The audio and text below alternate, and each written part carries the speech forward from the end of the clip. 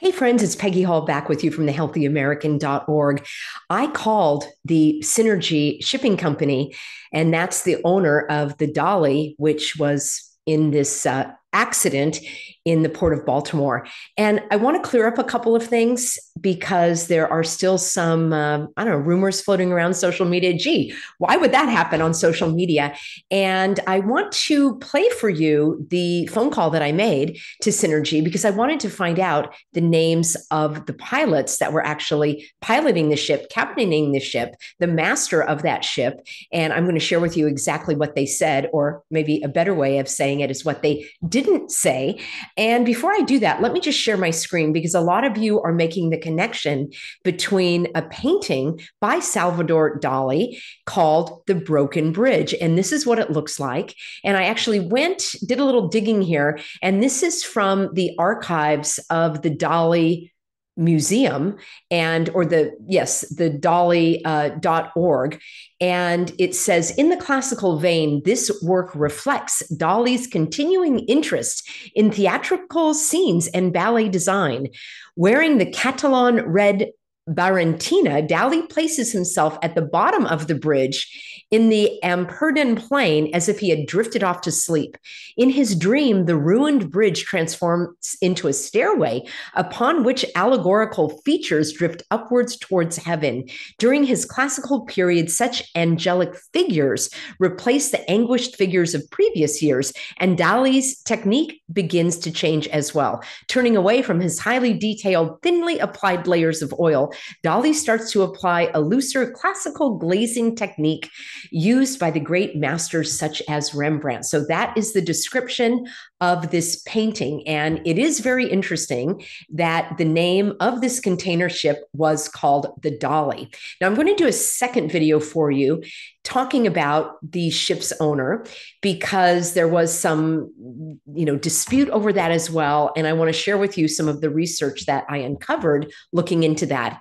But suffice it to say that the owner of the Dali is not Angela Chow's shipping company called the Foremost, and should I say the late Angela Chow, because she died in a very tragic and, dare I say, strange accident when she was so-called piloting a Tesla, and apparently she was having difficulty putting the car in the correct gear, and it was in reverse, and she went into a pond at the back of her home, and she placed a call to a friend and apparently to also the emergency responders. And sadly and tragically, they got there too late. So that is a story I want to dig into as well. But I did a video explaining that Foremost is not the owner of the Dali, that it's Synergy. And it's so strange because I had somebody, maybe even more than one person, leave a comment in that video saying, Peggy, you have your facts wrong. Foremost is not the owner. And it's like, oh my gosh, the video was about Foremost not being the owner. So it troubles me on a couple of levels that, number one, are people so gripped with fear that they actually cannot hear what it is I'm saying? Or do they have a preconceived notion and they just didn't watch the video and they gave a comment before they actually watched it? Because the point of the video was that Foremost was not the owner. So it's very strange to me that there would be a comment saying that I got my facts wrong when, in fact, my facts were correct. Leaving a comment on a video that you haven't watched is like leaving a review for a restaurant where you haven't had a meal. So how do you like them apples? All right. What I'm going to do is show you how I tracked down the owner and what I did and when I called and exactly what happened. So let me bring this up for you here. And I find it very, very interesting that this Synergy group has very little information about the accident. So let me share my screen again. Actually, I have the phone call up for you as well. Let me do this. We will go to Zoom. I'm going to share my screen. And here we go. This is Synergy Group, and it is owned by Indians. And I went on to, so you can see here, they're all about sustainability and the green revolution. So that, there you are, driven by safety and sustainability, transformative digitization. and safe and effective. Yes, here we go. So I went into the media and I looked on their press releases. It's interesting that they have nothing on their homepage about this accident. And here, the first response that they had was on March 26th. And it says the owners and managers of the Singapore flagged container ship Dali report that the vessel collided with one of the pillars of the Francis Scott Key Bridge, Baltimore, whilst under pilotage with two pilots on board. Now, we never got the name of those pilots, and I will leave a link for you in my Substack for this if you'd like to dig deeper. It's peggyhall.substack.com. They did a follow-up update on March 27th, one day later, and it said that we confirm the safety of all crew members and the two pilots aboard the Dali with one minor injury reported. The injured crew member has been treated and discharged from the hospital. Unfortunately, the incident also impacted those who were on the Francis Scott Key Bridge at the time. And based on reports from the Baltimore Fire Chief and ABC News and other media outlets, there have been so far 2 rescued from the water, including 1 person with serious injuries. I'm going to do a follow-up video with you about the names and some of the witnesses. And I'd like you to go on this journey with me. See if you draw the same conclusion that these things just don't add up. It doesn't pass the smell test. And there is something very fishy about all of this. Now, the latest update that they had was on March 21st. At the time of this recording, it is April 1st. So several more days have gone by, and we still don't have any information regarding the names of the crew members and the names of the pilots that were actually on board. And we still have not gotten any released information about the names of the harbor pilots in the port of Baltimore. I did an entire video about those that actually are trained and experienced, will help guide these vessels in and out of the ports. And we are not getting the names of those 2 pilots either. So I want to just read this to you, and then I will play for you snippets of my phone call because I want to know the names of these pilots. So here we go. Update on March 28th. We extend our deepest sympathies to the families of the 2 people lost following the incident in the Baltimore harbor on March 26th. We remain hopeful that continued efforts will lead to the recovery of workers who remain missing. That's highly unlikely at this date. One of the vessel's crew members who was injured returned to the vessel on Wednesday after being treated. Again, there's no name. The ship managers have activated their mental health team to provide trauma counseling for crew members feeling distressed, and that service will continue. All right, we have no names of these crew members. And then let me stop. Actually, that's all it says. It says the NTSB boarded the vessel on Wednesday, collected documents, voyage data recorder extracts, and other evidence as part of their investigation. The NTSB also began interviewing crew members. Why don't we have the names of these crew members? We will continue to cooperate with investigators throughout this process. And then it says, we deeply regret this incident and the problems it has caused for the people of Baltimore and the region's economy that relies on this vitally important port. So I scrolled down a little bit more and it said, for further information, please contact in Europe, Pat Adamson, and in the USA, Daryl Wilson. Well, that's exactly what I did. I contacted Daryl Wilson, and I have the phone recording of this, and I'm going to play Daryl answering the phone to establish that indeed I had this phone call with him, but I realized that I didn't let him know that I was recording the call. So just to be safe and effective, I'm not going to play everything that he says, but I do have a transcript of what he says, and I will read that to you as well. And let's do this. I'm going to play this for you, and here we go.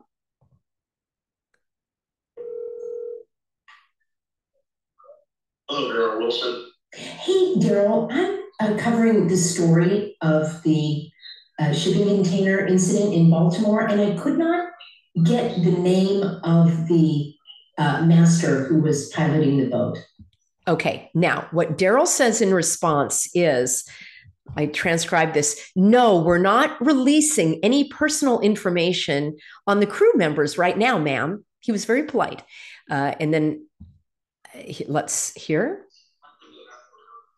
No, we're not releasing any personal information about the crew members right now, ma'am. Okay, when is that going to be released? And then he goes on to say, I'm going to have to check with the authorities and the agents who are conducting the investigation? I would have to check with the authorities who are the agents being posted here conducting the investigation. Okay, so I should, I'm sorry? No, I was clearing my throat, sorry. Okay, so I should check with them? And then he goes on to say, you can, but I'm letting you know that the names have not been released. I, who work for the company, don't even have their names. And then he went on to say, let me make sure we're talking about the same people. Are you talking about the ship's crew or the harbor pilots? You can, but I'm saving you the trouble, and I'm just letting you know that the names have not been released. I who work for the company, don't even have the names.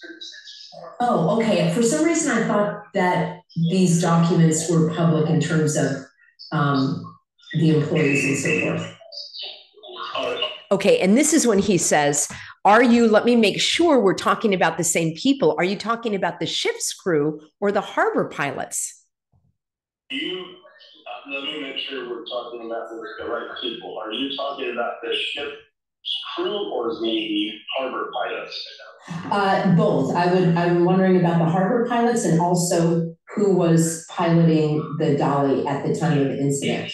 And then he goes on to say, okay, I can only speak on behalf of the dolly, but he actually doesn't give me any info.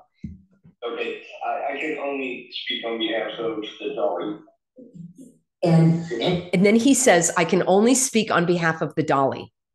He is not releasing the names of the crew. I don't have them myself.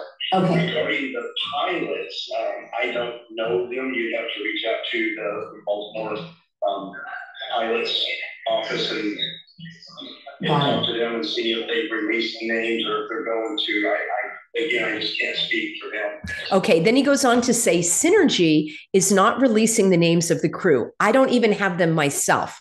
Regarding the harbor pilots, I don't know them. You'd have to reach out to the Baltimore Pilots Association and talk to them and see if they have released the names or if they are going to. I can't speak for them. Okay, I appreciate the information. Thank you very much. Oh, all right, take care. Bye-bye. So what I did next is I actually went to the Harbor Pilots Association in Baltimore, and let me pull that up for you as well. Hang on, just let me grab that for you.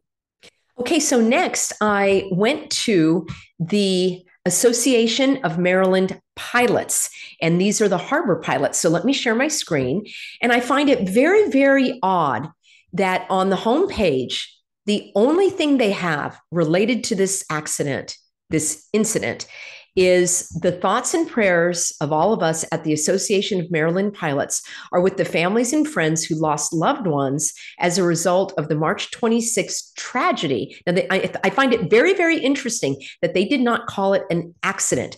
Words matter. They didn't say the tragic accident. I've been calling it an incident, but they're using the word tragedy. And I believe that's done intentionally to not identify it as an accident because we don't know if it was sabotage. The investigation hasn't been completed yet. So they say the March 26th tragedy at the Francis Scott Key Bridge. Our thanks and deepest appreciation go to all of the first responders for their selfless efforts. So I scoured this website, friends, and I could not find anything related to a press release, related to an investigation, related to the names of the harbor pilots. And I will leave a link for you. It is very simple, mdpilots.com. I will leave that for you in my Substack. Be sure you get on that, peggyhall.substack.com. It's free. And it talks about the Chesapeake Bay, and it talks about the Port of Baltimore. It says it ranks first nationally in automobiles and light trucks, first in roll-on, roll-off cargo, which means they're not using cranes to remove the container ships, but they're rolling them on and off, second in imported sugar, Wow. And second, in exported coal. Well, I'm glad to see that the coal is still being produced. Overall, Baltimore ranks ninth nationally in cargo volume and 11th in total tonnage. Now, some of you are going to be looking at those numbers, 9 and 11, and more than 125 jobs in Maryland are related, 125,000 jobs are related to the maritime industry. So it has all of this information about the Port of Baltimore. It talks about pilots who are selected. And I did an entire video for you all about the harbor pilots that get on these container ships and either advise the master who is piloting the ship in and out of the port, or they themselves take control of the ship. So I will leave a link for you for that as well. I think it's fascinating. And you can hear from a harbor pilot exactly their training. They're very skilled. Nothing on this website tells me the names of these harbor pilots. And when it says contact us, which I did, I went to About Us, and there is no way to contact them other than writing a letter. There is no email address. There is no phone. And I have not yet sent a letter.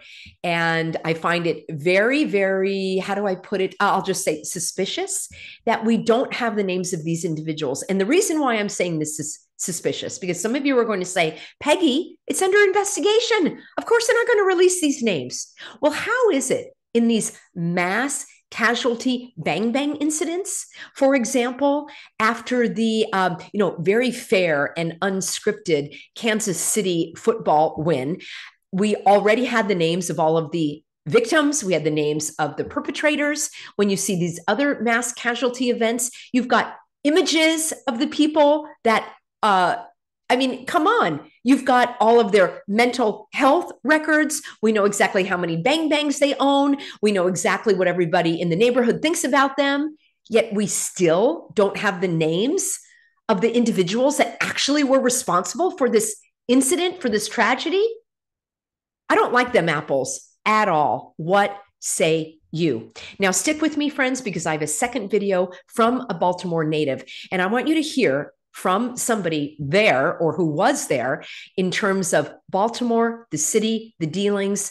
You may know that Nancy Pelosi comes from the Baltimore crime family. Oh, excuse me. What I meant to say, political family. Yes, her father was the mayor of Baltimore. Her brother, who was named after Franklin Delano Roosevelt, and you know how I feel about FDR. In fact, his nickname was Rosie, or Ruzi, I don't know how you pronounced it. He also was a mayor of Baltimore. The father, Nancy Pelosi's father, tried to run for governor, and he was so corrupt in the, organized crime and all of that, that even the Democrats said, we're not letting you run for governor because of all of your ties with organized crime. And there are so many strange things. Let me know in a comment if you would like me to bring you more information about this sensational family and all of the things that they've been involved in, because it is absolutely stunning. Going on, Nancy Pelosi's father was not named Pelosi, that's her husband's name, and all of the criminal dealings that he's been involved in, and deaths and drunk driving and all of this. I can bring that all to you. Very, very strange indeed. So anyway, that's what I know about Baltimore. I've only been, and that's what I know about Maryland. I've only been there once, flying in and out of the airport. So I've never spent time there, but I want to bring to you what a Baltimore native is saying about all of this. Thank you, everybody, for being on board. I really appreciate you subscribing to the channel, leaving a comment, sharing the video. And remember, if I go missing, you can find me at my private channel, which is peggyhall.tv. It's a vault of all of my videos, all the videos that have been taken down. And I'm also uploading these as a backup over at Rumble. Also at my Substack, as I say, be sure that you get on that as well, peggyhall.substack.com. Thank you to the moderators that keep the chat flowing in the stream. And stay tuned. I've got another video coming for you next.